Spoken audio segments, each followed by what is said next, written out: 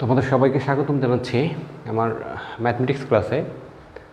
তো আজকে আমরা জেএসসি ম্যাথমেটিক্সের পরিমাপ যে অধ্যায়টা আছে অর্থাৎ তৃতীয় অধ্যায়ের খুবই উদাহরণের দুইটা ইম্পর্টেন্ট অঙ্ক নিয়ে আলোচনা করব। আচ্ছা, তোমাদের যে সমস্যাটা নিয়ে আমি আলোচনা করব সেটা হচ্ছে উদাহরণ 13 এবং 14 নম্বরটা। এই বইতে যতগুলো অঙ্ক আছে আমার কাছে কিন্তু উদাহরণ 14-এর অঙ্কটা একদম এক্সেপশনাল মনে হয়েছে, অর্থাৎ এই টাইপের অঙ্ক তোমরা কখনো করো নাই। কিন্তু এই বইতে কিছু কিছু অঙ্ক আছে যে অঙ্কগুলো কিন্তু তোমরা আগে করে এসছো, যেমন পরিমাপের কিছু অঙ্ক তোমরা আগে আগে করে এসছো। তো তোমাদের কিছু কনসেপ্ট আছে ওইখানে, ধারণা আছে, তো ওই ধারণা দিয়ে হলেও তোমরা কিন্তু কিছু সমাধান করতে পারবা। যেমন আমি গত লেকচারে দেখাচ্ছিলাম কিছু কিছু অঙ্ক। গত লেকচারের প্রথম যে অঙ্কটা আমি দেখাচ্ছিলাম, অর্থাৎ লেকচার 3-র প্রথম যে অঙ্কটা ছিল, এটা কিন্তু তোমরা ক্লাস 7-এ মোটামুটি একটা ধারণা পেয়ে আসছো। তো আজকে আমরা উদাহরণ 14 এবং 13 এই দুইটা নিয়ে আলোচনা করব। আচ্ছা, দেখি আমরা কি বলা হয়েছে এই দুইটাতে। আমি প্রথম যে সমস্যা তোমাদের সামনে উপস্থাপন করব সেটা হচ্ছে এটা, ঠিক আছে? অর্থাৎ এটা হচ্ছে উদাহরণ 13-এর সমস্যা। তো উদাহরণ 13-এর সমস্যায় বলা হয়েছে, দেখো 20 মিটার দীর্ঘ একটি কামরার মেঝে কার্পেট দিয়ে ঢাকতে 7,500 টাকা খরচ হয়। যদি ওই কামরাটির প্রস্থ 4 মিটার কম হতো তবে 6,000 টাকা খরচ হতো। কামরাটির প্রস্থ কত? আচ্ছা, আমরা একটু দেখার চেষ্টা করি। যদি চিত্রের মাধ্যমে আমরা উপস্থাপন করি তাহলে কিন্তু এটা এরকম হয় যে এটা হচ্ছে আমাদের সাপোজ একটা কামরা ধরে নিতে পারি। তো এই কামরার মেঝের যে দৈর্ঘ্য আছে, ঠিক আছে, এই দৈর্ঘ্যটা হচ্ছে কিন্তু 20 মিটার, অর্থাৎ এইখান থেকে এই পর্যন্ত 20 মিটার। আচ্ছা, আর প্রস্থ কত এটা আমরা জানি না। তো আমরা সাপোজ ধরে নিলাম প্রস্থ কিছু একটা আছে। তো সাপোজ আমরা প্রস্থ ধরে নিলাম ক, হ্যাঁ, বা আমরা প্রস্থ ধরে নিতে পারি যে কোনো কিছু, এক্সও ধরে নিতে পারি। তো তাহলে এখানে আমাদের এই 20 ইন্টু এক্স, সাপোজ আমরা 20x এর ক্ষেত্রফল আমরা ধরে নিলাম।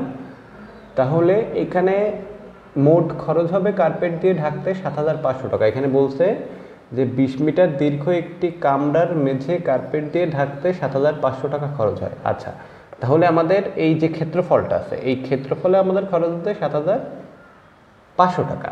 আচ্ছা, তারপরে কি বলা হয়েছে, যদি ওই কামরাটির প্রস্থ 4 মিটার কম হতো। আচ্ছা, তাহলে এখানে তো আমাদের প্রস্থ ধরছিলাম আমরা এক্স, তো সাপোজ 4 মিটার কম হয়েছে আমাদের প্রস্থ। অর্থাৎ দেখো এখানে আমি আর একটা চিত্র আঁকছি, এই চিত্রে আমি কি করছি একটু বোঝানোর চেষ্টা করি। এখান থেকে পর্যন্ত 20 আছে, এটাও কিন্তু আমাদের সেই এক্সই ছিল, কিন্তু এখান থেকে কিন্তু 4 মিটার কমে যাবে। 4 মিটার কমে গেলে তো তখন আমরা এই অংশটা আমাদের গণনার বাইরে চলে যাবে। আচ্ছা, গণনার বাইরে গেলে এইখানে যে ক্ষেত্রফল আছে, এই ক্ষেত্রফলে খরচ হচ্ছে আমাদের 6,000 টাকা। অর্থাৎ 4 মিটার দৈর্ঘ্য কম হলে খরচ হতো কিন্তু 6,000 টাকা। আচ্ছা, আমাদের বলছে যে কামরাটির প্রস্থ কত। তো কামরাটির প্রস্থ কত এটা তো আমরা খুব সহজে বের করে ফেলতে পারি।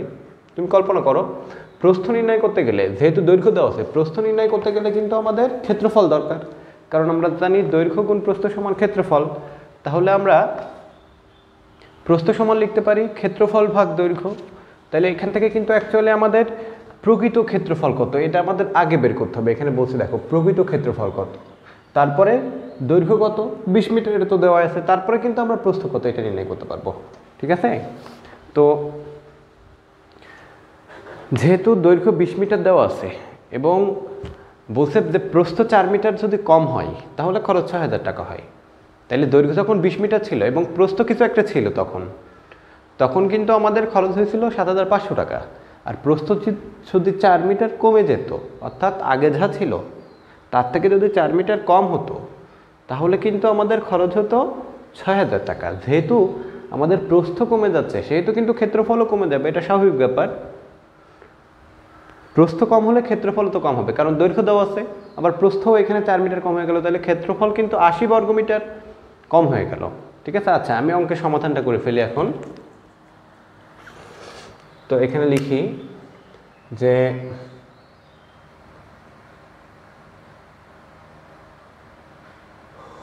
দেওয়া আছে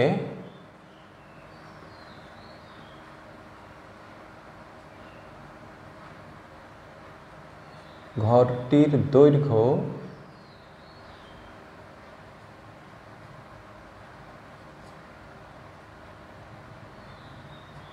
20 মিটার।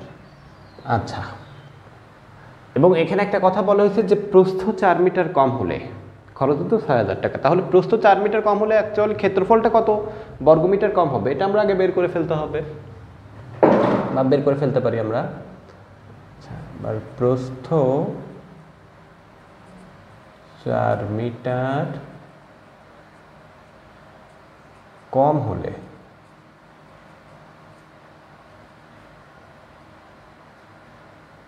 ক্ষেত্রফল কম হবে।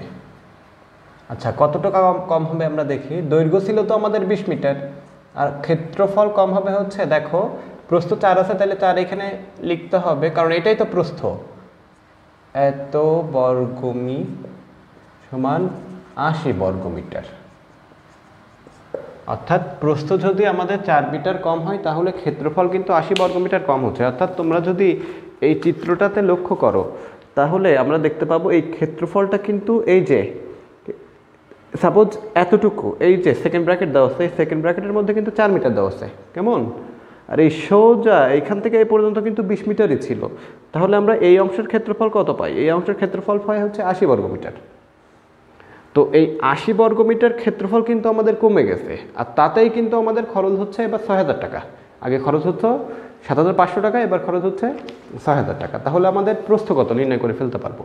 এর মধ্যে আমি প্রথমে বলছিলাম এর ক্ষেত্রফলটা কত, অ্যাকচুয়াল ক্ষেত্রফলটা কত, এটা আমাদের বের করতে হবে। আচ্ছা, তাহলে এখানে কিন্তু এই 80 বর্গমিটার ক্ষেত্রফল বের হয়ে গেল 4 মিটার কম হলে। তাহলে আমাদের তো খরচও কমে যাচ্ছে, ক্ষেত্রফল যেহেতু 80 বর্গমিটার কমে যাচ্ছে, তাহলে খরচ কিন্তু 7500 টাকা থেকে কিন্তু 6000 টাকা এসে পৌঁছাচ্ছে। তাহলে খরচ কত কমতেছে এটা আমরা বের করে ফেলি। খরচ কম হয় সমান 7500 বিয়োগ 6000 টাকা। অর্থাৎ এখানে আমাদের খরচ হচ্ছে 1500 টাকা। তাহলে এখানে কিন্তু আমরা এই কথাটা বলতে পারি যে এই 80 বর্গমিটারের খরচ হচ্ছে 1500 টাকা, কারণ খরচের সাথে কিন্তু এখানে ক্ষেত্রফলের একটা সম্পর্ক আছে।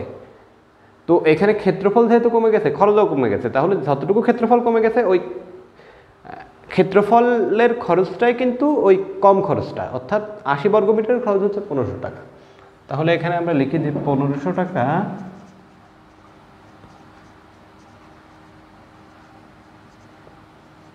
খরচ হয়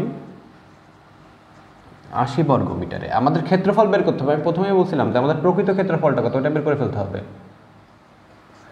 অর্থাৎ অ্যাকচুয়াল যে ক্ষেত্রফল, এইটাতে আমি প্রকৃত ক্ষেত্রফল বলতেছি। অর্থাৎ দেখো, যখন এই স্বাভাবিক অবস্থায় ছিল, যখন প্রস্থ কম হয়নি বা দৈর্ঘ্য 20 মিটার ছিল, তখন কিন্তু এই যে ক্ষেত্রফলটা, এই ক্ষেত্রফলকে কিন্তু আমরা প্রকৃত ক্ষেত্রফল বলবো, ঠিক আছে? আর এই যে ক্ষেত্রফল, এখানে এটা কোনো ফ্যাক্ট না, ফ্যাক্টটা হচ্ছে এই ক্ষেত্রফলটা, অর্থাৎ যতটুকু কমে যাচ্ছে 80 বর্গমিটার, এটা হচ্ছে ফ্যাক্ট এখানে।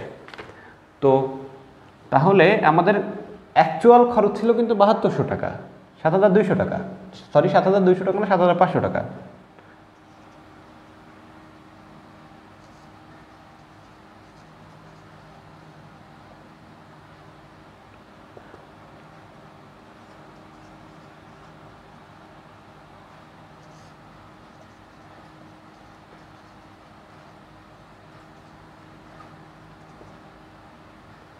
এখানে ক্যালকুলেশন করলে হবে 400 বর্গমিটারে। অর্থাৎ এখানে কিন্তু আমরা অ্যাকচুয়াল ক্ষেত্রফলটা পেয়ে গেছি। আমাদের ক্ষেত্রফলটা যদি বের করতে পারি আমরা, তাহলে এখানে কিন্তু আমরা প্রস্থ নির্ণয় করতে পারবো, যেহেতু দৈর্ঘ্য দেওয়া আছে। কারণ আমরা জানি দৈর্ঘ্য গুণ প্রস্থ সমান ক্ষেত্রফল। তাহলে প্রস্থ সমান সমান আমরা লিখতে পারি ক্ষেত্রফল ভাগ দৈর্ঘ্য। তাহলে কিন্তু আমরা ক্ষেত্রফল পেয়ে গেলাম, তাহলে এবার দৈর্ঘ্য বের করতে পারবো। আচ্ছা, এরপরে কি করতে হবে দেখো, তোমরা অবশ্যই ভিডিওটা শেষ পর্যন্ত দেখবা, তাহলে বুঝতে পারবা।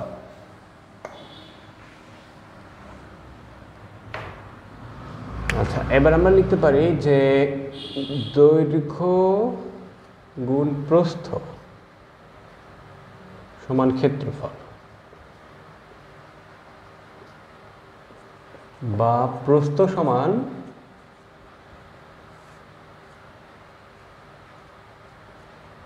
ক্ষেত্রফল ভাগ দৈর্ঘ্য। অর্থাৎ এখানে প্রস্থ যেটা ছিল, ক্ষেত্রফল যেটা ছিল, ক্ষেত্রফল ছিল হচ্ছে 400 আর দৈর্ঘ্য ছিল হচ্ছে 20। তাও ক্যালকুলেশন করলে 20 মিটার হবে। এখানে এককটা কিন্তু অবশ্যই মিটার বসাতে হবে, একক কিন্তু বর্গমিটার হবে না। কেন একক এখানে মিটার হয় আমি একটু দেখার চেষ্টা করি। এখানে ক্ষেত্রফলের একক কিন্তু ছিল বর্গমিটার, অর্থাৎ মিটার স্কোয়ার, আর নিচে দৈর্ঘ্যের একক ছিল কিন্তু মিটার। তাহলে এই মিটার স্কোয়ার আর মিটার কাটাকাটি করলে যদি কাটাকাটি করা হয় তাহলে কিন্তু আমাদের মিটার থাকে, বা তুমি যদি ভাগ করো সেক্ষেত্রে কিন্তু মিটার থাকে। আচ্ছা, তো আপাতত আমাদের এই প্রবলেমটা কিন্তু শেষ হয়ে গেছে, সমাধান করা শেষ হয়ে গেছে। তোমরা অবশ্যই এটা বুঝে নেওয়ার চেষ্টা করবা। যদি না বুঝতে পারো তাহলে আমাকে মেসেজ দিতে পারো। আমি তো আমার ডিসক্রিপশান বক্সে কিন্তু আমার ইমেল দিয়ে দেওয়া হয়েছে, প্লাস আমার যে ফেসবুক আইডিটা আছে ফেসবুক আইডিটা দিয়ে দেওয়া হয়েছে। তোমরা অবশ্যই আমাকে ফেসবুকে আমার সাথে যুক্ত হতে পারো। আচ্ছা, এরপরের যে সমস্যাটা আছে এটা হচ্ছে একটা ইম্পর্টেন্ট সমস্যা, মোস্ট ইম্পর্টেন্ট সমস্যা। কারণ এই অঙ্কটা বোঝা খুব কঠিন ব্যাপার, আবার বোঝানোও খুব কঠিন ব্যাপার।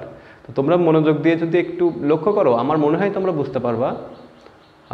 আর দ্বিতীয়ত, তোমরা যে ঘরটাতে বসবাস করো সেই ঘরের 4 দেয়ালের আয়তন কত এটা নির্ণয় করে ফেলতে পারবা, কারণ এখানে আমাদের 4 দেয়ালের আয়তন নির্ণয় করতে বলা হয়েছে।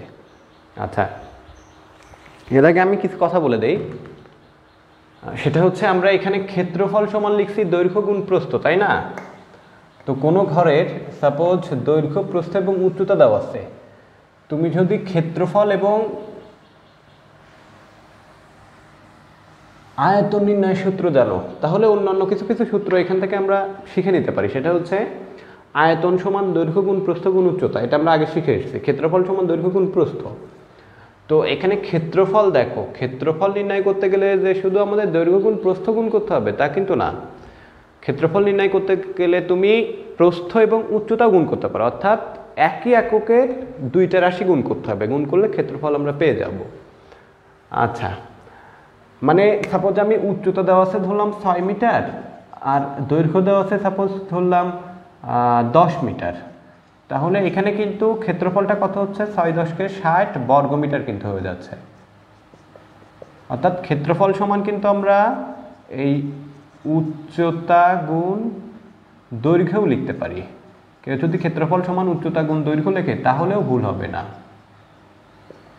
অর্থাৎ তুমি যদি ক্ষেত্রফল নির্ণয় করতে চাও একই রাশির 2টা একক গুণ করতে হবে। অর্থাৎ এখানে কিন্তু উচ্চতা একটা রাশি, দৈর্ঘ্য একটা রাশি, এখানে এর একক মিটার, এরও একক মিটার, অর্থাৎ একই রাশির 2টা একক গুণ করতে হবে। গুণ করলে আমরা ক্ষেত্রফল পাবো। আচ্ছা, ঠিক একইভাবে আমরা কিন্তু এই প্রস্থ গুণ উচ্চতা সমান ক্ষেত্রফল লিখতে পারি।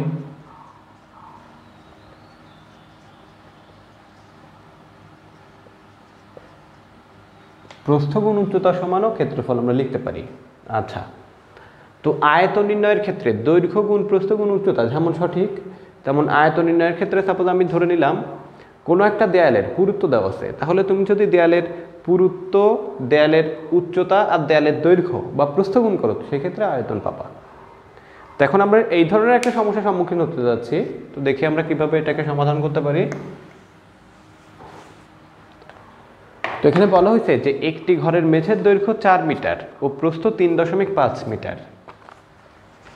দেখি আমরা, একটি ঘরের মেঝের দৈর্ঘ্য 4 মিটার ও প্রস্থ 3.5 মিটার, ঘরটির উচ্চতা 3 মিটার এবং এর দেয়ালগুলোর পুরুত্ব, অর্থাৎ একটা ঘরে 4টা দেয়াল থাকে, সেই 4টা দেয়ালের পুরুত্ব দেওয়া আছে 15 সেন্টিমিটার। আচ্ছা, 4 দেয়ালের আয়তন কত? আমাদের এইখানে 4 দেয়ালের আয়তন নির্ণয় করতে হবে। তো এখানে আমরা একটু লক্ষ্য করি, সাপোজ এটা হচ্ছে আমাদের একটা ঘর আমরা ধরে নিলাম।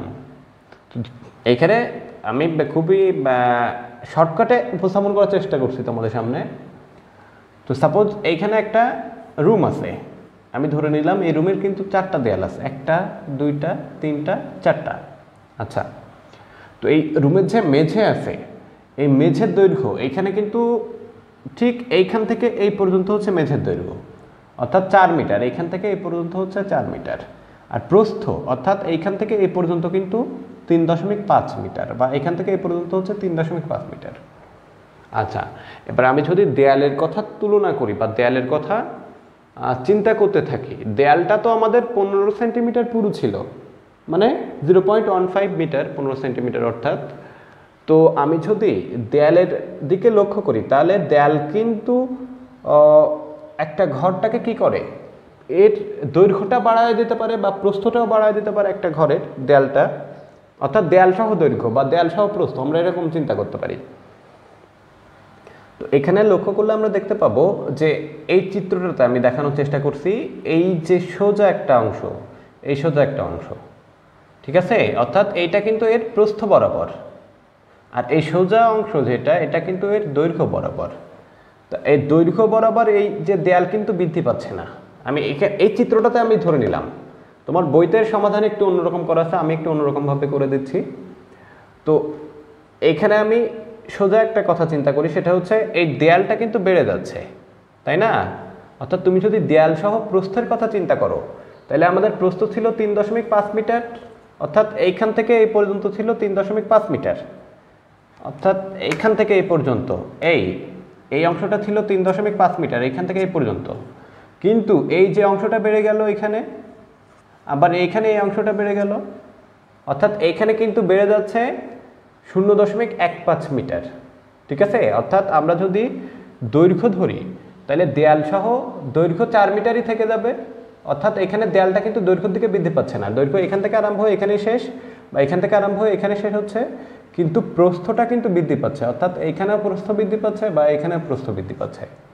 প্রস্থটা কত বৃদ্ধি পাচ্ছে দেখি আমরা, এই সোজা সোজা এই পর্যন্ত হচ্ছে প্রস্থ, অর্থাৎ এইখান থেকে আরম্ভ করে এই পর্যন্ত প্রস্থ, তাহলে দুই সাইড থেকে তো 0.15 মিটার বৃদ্ধি পাচ্ছে, এই সাইডে 0.15, এই সাইডে 0.15। এটা কিন্তু দৈর্ঘ্যের বেলায় বৃদ্ধি পাচ্ছে না, আমি আবারও বলতেছি দৈর্ঘ্যের বেলা কিন্তু এটা বৃদ্ধি পাবে না। আমি এখানে আর একটু চিত্র অঙ্কন করে দেওয়ার চেষ্টা করি। দেখো, এই সাপোজ একটা ঘর, তো আমার যে চিত্রটাতে আমি দেখানোর চেষ্টা করছি, এটা কিন্তু বৃদ্ধি পাচ্ছে, তাই না? সাপোজ এই যে দেয়াল, হ্যাঁ, দেয়ালের কি আছে, একটা পুরুত্ব আছে না, সেই এই দেয়ালের পুরুত্ব সাপোজ এই বৃদ্ধি পেল, দেয়ালের পুরুত্ব হচ্ছে 0.15 মিটার। তো তাহলে প্রস্থ যেটা ছিল, প্রস্থ ছিল কিন্তু জাস্ট এখান থেকে এই পর্যন্ত 3.5 মিটার, আর এইদিকে বেড়ে যাচ্ছে, এইদিকেও বেড়ে যাচ্ছে না, তো এইখান থেকে এই পর্যন্তও তো 3.5 মিটার, ঠিক আছে। কিন্তু এই অংশটা কিন্তু আমাদের এই দৈর্ঘ্যের মধ্যে, প্রস্থের মধ্যে, বা এই অংশটাও কিন্তু প্রস্থের মধ্যে, ঠিক এখানেও তাই, এখান থেকে এই পর্যন্ত কিন্তু 3.5 মিটার, ঠিক তেমন এখান থেকে এই পর্যন্ত 3.5 মিটার। কিন্তু এই যে অংশটা আছে বা এই অংশটা আছে, এটা কিন্তু প্রস্থের দিকে বেড়ে যাচ্ছে, এটা আমরা ধরে নিছি। তো প্রস্থের দিকে কী পরিমাণ বেড়েছে, প্রস্থের দিকে বাড়ছে হচ্ছে 0.15 করে, আর দৈর্ঘ্য তো এখান থেকে এই পর্যন্ত যা ছিল তাই, দৈর্ঘ্য যেটা ছিল সেটাই আছে, অর্থাৎ দৈর্ঘ্য এখান থেকে এই পর্যন্ত 4 মিটার ছিল, তো এখান থেকে এই পর্যন্ত কিন্তু 4 মিটারই, বা এখান থেকে এই পর্যন্ত 4 মিটার ছিল, এখান থেকে এই পর্যন্ত কিন্তু 4 মিটারই আছে, ঠিক আছে। তো আমি আশা করি বিষয়টা বোঝাতে চেষ্টা করছি আমি, প্রায় তোমরা বুঝতে পারছো। তো তারপরে যদি সমস্যা থাকে তোমরা কমেন্ট বক্সে লিখতে পারো, আমি অবশ্যই সেটা সমাধান করে দেওয়ার চেষ্টা করব। তো দেখে এখান থেকে আমরা সমাধানটা কি করতে পারি। তাহলে এখানে কিন্তু দৈর্ঘ্যের দিকে 2টা দেয়াল আর প্রস্থের দিকে 2টা দেয়াল। আচ্ছা, তাহলে দৈর্ঘ্যের দিকে যে 2টা দেয়াল আছে, সেই 2টা দেয়ালের আয়তন কত, এটা আমরা প্রথম নির্ণয় করব। আচ্ছা, তাহলে এখানে আমরা লিখতে পারি যে দৈর্ঘ্যের দিকে 2 দেওয়ালের আয়তন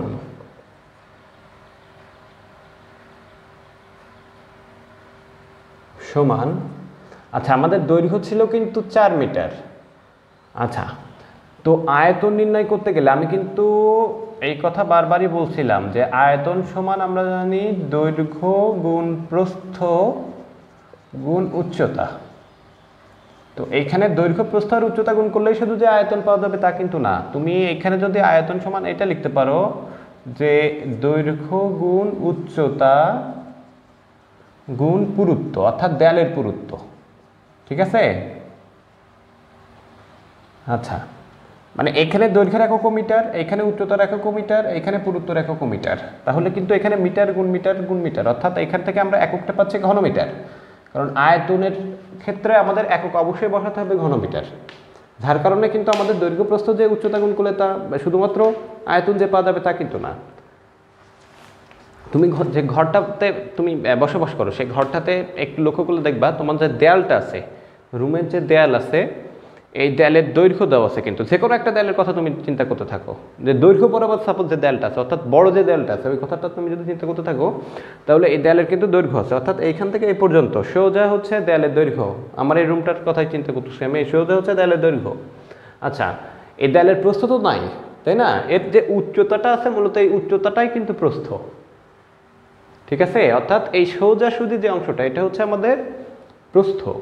আচ্ছা, আর এর পুরুত্ব আছে না, কারণ এই দেয়ালটা হয় 5 ইঞ্চি পুরু অথবা 10 ইঞ্চি পুরু, হ্যাঁ, বা 5 সেন্টিমিটার পুরু অথবা 10 সেন্টিমিটার পুরু বা 15 সেন্টিমিটার পুরু। তাহলে এখান থেকে আমরা এই দৈর্ঘ্য, এই উচ্চতা এবং এই পুরুত্ব গুণ করলেও কি পাবো? আয়তন পাবো। তো তোমাদের অ্যাকচুয়ালি এখানে আমাদের এই দেয়ালের আয়তনটা এইভাবেই নির্ণয় করতে হবে। তাহলে দেখি আমরা, তাহলে দৈর্ঘ্যের দিকে দুই দেয়ালের আয়তন 4 নিলাম, কারণ আমাদের দৈর্ঘ্য ছিল 4 মিটার। আচ্ছা, দৈর্ঘ্যের পরে এখানে কিন্তু উচ্চতা দেওয়া ছিল, হ্যাঁ, উচ্চতা দেওয়া ছিল হচ্ছে 3 মিটার। আচ্ছা, এবং পুরুত্ব দেওয়া আছে, কিন্তু এখানে আমি বলছি যে পুরুত্ব গুণ করতে হবে, কারণ দৈর্ঘ্য প্রস্থ উচ্চতা এখানে কিন্তু নেওয়া যাবে না, কারণ এটা তো দেয়াল। আচ্ছা, তাইলে এখানে আমাদের উচ্চতা নিলাম এবং পুরুত্ব ছিল 15 সেন্টিমিটার। তাহলে 15 সেন্টিমিটার মানে হচ্ছে 15/100। আচ্ছা, এর সাথে আমরা গুণ 2 দিয়ে দেবো, কারণ 2 কেন দিতে হবে? কারণ এখানে আমাদের দৈর্ঘ্যের দিকে 2টা দেয়াল, তাই এখানে 2 দিছি। তাহলে নিশ্চয়ই বুঝতে পারছো এটা হচ্ছে আমাদের দৈর্ঘ্য, এটা হচ্ছে উচ্চতা। যে কোনো একটা দেয়ালের কথা তুমি চিন্তা করতে থাকো, দৈর্ঘ্য, উচ্চতা, দেয়ালের পুরুত্ব গুণ করলে আমরা মিটার মিটার মিটার পেলাম, অর্থাৎ ঘনমিটার পেয়ে যাব। তো এই ক্ষেত্রে আমাদের কত হতে পারে আমরা দেখি, ক্যালকুলেশন করি।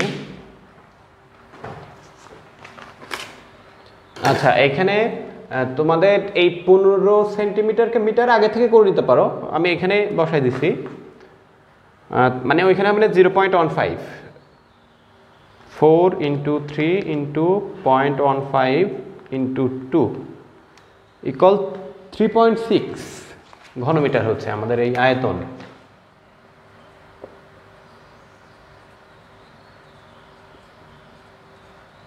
আচ্ছা, এটা হচ্ছে দৈর্ঘ্যের দিকে দুই দেয়ালের আয়তন। আচ্ছা, এবার মোট 4টা দেয়াল ছিল, তাহলে প্রস্থের দিকে আরো 2টা দেয়াল আছে, তাহলে প্রস্থের দিকে যে দেয়ালটা আছে সেই দেয়ালটার কথা একটু দেখি আমরা, কি হতে পারে। প্রস্থের দিকে দুই দেওয়ালের আয়তন। আচ্ছা, আমাদের কিন্তু এবার দৈর্ঘ্য নেওয়া যাবে না, কারণ প্রস্থ, অর্থাৎ তোমার যে রুমটা আছে সেই রুমে তো প্রস্থ আছে, তাই না? ওই যে প্রস্থটা আছে তাহলে তোমার প্রস্থ নিতে হবে, এখানে উচ্চতা নিতে হবে এবং দেয়ালের যে পুরুত্ব আছে সেটা নিতে হবে, কারণ উচ্চতা, ঘরের উচ্চতা সবসময় তো একই রকম থাকবে। এখানে কিন্তু ঘরের উচ্চতা 3 মিটার ছিল, অলওয়েজ টাইমই 3 মিটার, ওইখানেও আগেও 3 মিটার নিয়েছিলাম, এখানেও 3 মিটার নিয়েছি। পুরুত্ব 15 ছিল, এখানেও 15 নেওয়া হচ্ছে, আগেও 15 ছিল, এখানে 15 নেওয়া হচ্ছে, এখানে 15 নেবো আমরা।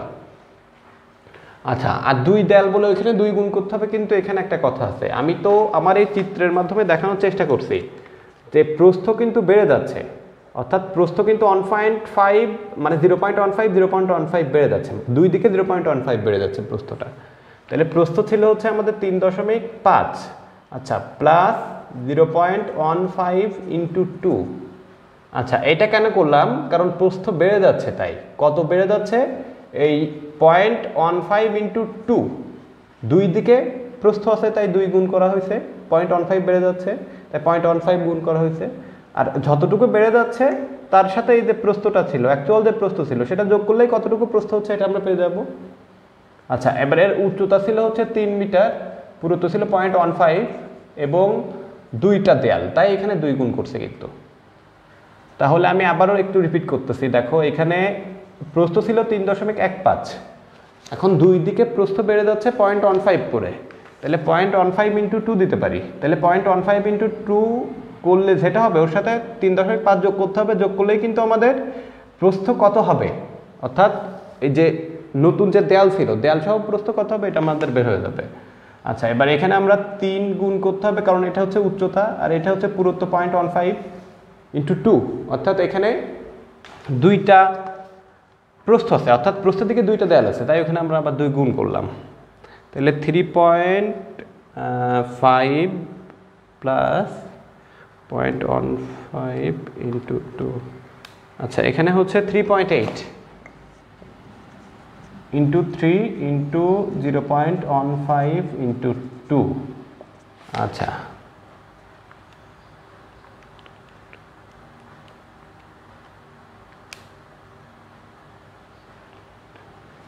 আচ্ছা এখানে হচ্ছে 3.42 ঘনমিটার।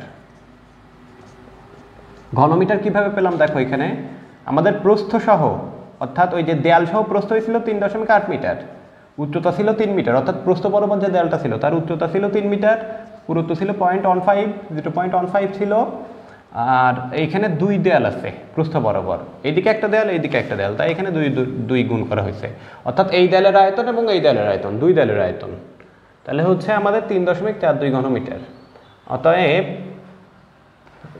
4 দেয়ালের আয়তন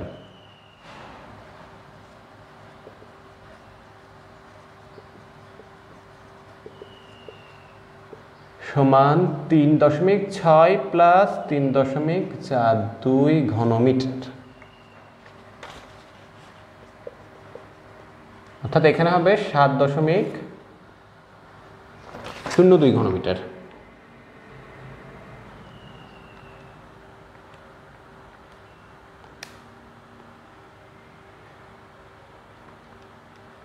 তিন 3.6 প্লাস 3.42, অর্থাৎ 7.02 ঘনমিটার।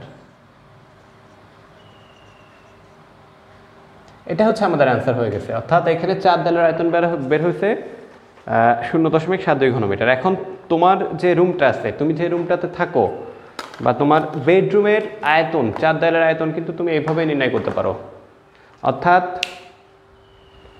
4 দেয়ালের মধ্যে দেখবা যে দৈর্ঘ্য বা প্রস্থ যে কোনো একদিকে বাড়াতে হবে, হয় আমাদের দৈর্ঘ্য বাড়াতে হবে অথবা প্রস্থ বাড়াতে হবে। তোমার বইতে কিন্তু এখানে দৈর্ঘ্যের দিকে 2 দেয়ালের আয়তন নির্ণয় করার ক্ষেত্রে 4 প্লাস 0.15 ইন্টু 2 করা হয়েছে, অর্থাৎ দৈর্ঘ্যের দিকে বাড়ানো হয়েছে। তো তুমি একটা অঙ্ক সমাধান করার জন্য দৈর্ঘ্যের দিকে বাড়াতে পারো বা প্রস্থের দিকে বাড়াতে পারো, এখানে কিন্তু আমি প্রস্থটা বাড়ায় নিছি, ঠিক আছে? অর্থাৎ এখানে আমি তোমাদের দেখাতে চাইছি তোমাদের মধ্যে যে একটা ভয় কাজ করে, এই ভয়টা দূর করার জন্য আমি কিন্তু এই কাজটা করছি, যে বইয়ে যেভাবে অঙ্ক করা আছে বইয়ের বাইরে যেও আমরা সমাধান করতে পারি। তো তোমরা যখন বইয়ের বাইরে যেয়ে সমাধান করতে পারবা, অ্যাকচুয়ালি ওইটাকেই বলা হবে শেখা। বইয়ে যে নিয়ম আছে আমরা সেই নিয়মে ফলো করলাম, বা আমাদের গাইডে যে অঙ্ক আছে, গাইডে যেভাবে সমাধান করা আছে আমরা ওই নিয়মে ফলো করলাম, আচ্ছা দ্যাট ইজ নট গুড। অবশ্যই এটাই ভালো হবে তোমরা যখন নিজেরা একটা সমস্যা উপলব্ধি করতে পারবা যে এইভাবে আমরা সমাধান করতে পারি, এইভাবে সমাধান করতে পারি, তাহলেই কিন্তু তোমরা অঙ্ক শিখতে পারবা। তো এই সময় আসলে আমাদের পড়ালেখা করতে হবে, খুব বেশি পড়ালেখা করতে হবে, কারণ তোমার ক্যারিয়ারটাকে তুমি যদি গ্রো করতে চাও বা বিল্ড আপ করতে চাও, অবশ্যই লেখাপড়ার মাধ্যমে কিন্তু একটা মানুষের ক্যারিয়ার বিল্ড আপ হয়। হ্যাঁ, অনেক সাহিত্যিক আছে যারা দেখা যাচ্ছে স্কুলের গণ্ডি পের হতে পারেনি, বা তারা তো অনার্স মাস্টার্স পড়তে পারেনি, বা তারা তো ডক্টরেট করতে পারেনি, তারপরেও তারা কিন্তু অনেক বড় হয়েছে। তো আগে হয়েছে, কিন্তু এই বর্তমান সময়ে এটা হওয়া কিন্তু খুব কঠিন ব্যাপার, তাই লেখাপড়া ছাড়া বড় হওয়ার কথা চিন্তাই করা যাবে না। সব থেকে বেশি ভালো কি জানো? ঘুরতে যাওয়া। যখন পড়ালেখায় মন বসবে না তখন তোমরা ঘুরতে যেতে পারো। কোথায় ঘুরতে যেতে পারো? আশেপাশে কিছু চমৎকার যে লোকেশনগুলো আছে সেই লোকেশন দেখে আসতে পারো, প্লাস তোমরা প্রকৃতির মাঝে হারিয়ে যেতে পারো, তোমরা ছাদে যেতে পারো, তোমাদের যে ছাদটা আছে, কারণ ছাদের তো আকাশ অনেক বড় হয়, তাই না? তো আকাশের যেমন বিশালতা, ওই বিশালতার মাঝে তুমি যখন হারিয়ে যাবা তখন তুমি অবশ্যই শিখতে পারবা, বা প্রকৃতির মাঝে তুমি যখন হারিয়ে যেতে পারবা অবশ্যই শিখতে পারবা। তো আসলে এই কথাগুলো একটু বড় কথা হয়ে যায়, আসলে বড় কথা না, আমার কাছে এটাই মনে হয়। কারণ আমি যখন ভালো লাগে না, আমার কোনো কিছুই যখন ভালো লাগে না, তখন কি করি, আমার যে বাবুটা আছে, আমার বাবুকে নিয়ে বা তোমাদের আপুকে নিয়ে আমি কিন্তু ঘুরতে বের হয়ে যাই। এখানে ঘুরে আসি, এখানে ঘুরে আসি, এখানে ঘুরে আসি, মোটামুটি ঘুরে আসলে আবার যে বোরিংটা আছে বোরিংটা চলে যায়। তো আশা করি তোমরা আমার ক্লাস বুঝতে পারতেছো। আমি নেক্সট টাইমে কিন্তু অনুশীলনের যে সমস্যাগুলো আছে অনুশীলনের সমস্যাগুলো সমাধান করা আরম্ভ করব। তো অবশ্যই ক্লাস মিস করা যাবে না, যদি ক্লাস মিস করে ফেলো তাহলে বুঝতে পারবা না। তো ক্লাস মিস করা যাবে না বলতে এখানে তো আমাদের আপলোড করা থাকে ভিডিওগুলো, তো আপলোড করে তোমরা দেখে নিতে পারো যে কোনো সময়। তো আমার জন্য দোয়া রাখো, তোমরাও ভালো থাকো। আজকে আমার লেকচার আমি এখানে শেষ করছি। আসসালামু আলাইকুম।